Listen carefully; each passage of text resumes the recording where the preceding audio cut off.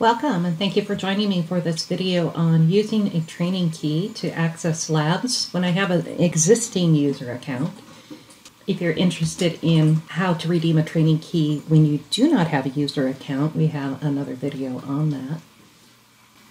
You'll go to the website you were given, and once you reach that, you'll click on the Sign In button, and you'll enter in your username and password, and click Sign In.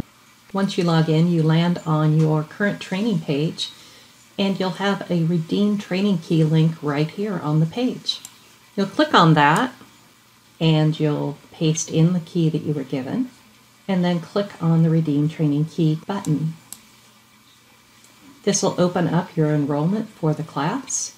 On the date and at the start time of the class, you will have labs available to you to work on.